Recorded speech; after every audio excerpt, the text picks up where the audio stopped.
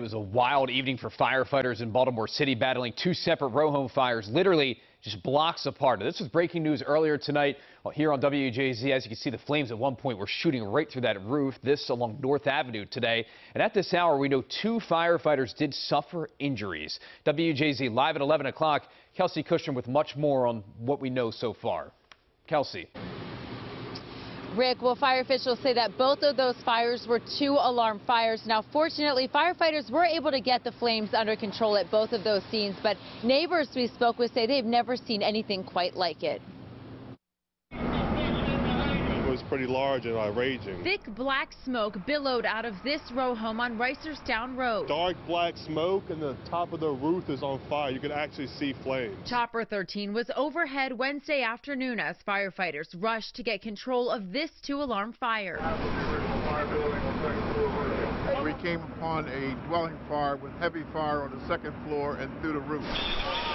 Fire officials say the fire sparked around 4 p.m. when crews arrived on scene. 3 homes, 1 vacant, 2 occupied, were engulfed in smoke, and 1 firefighter suffered minor injuries. It was pretty intense. Just a few blocks over, another fire broke out on West North Avenue.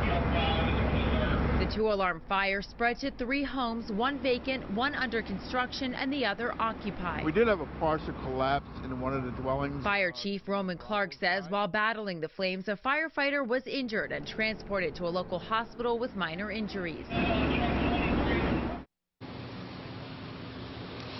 Now, fire officials say that they are still working with investigators to figure out what exactly sparked both of those fires. They do tell us that they are expecting both of those firefighters to be okay. Reporting live tonight, Kelsey Kushner for WJZ.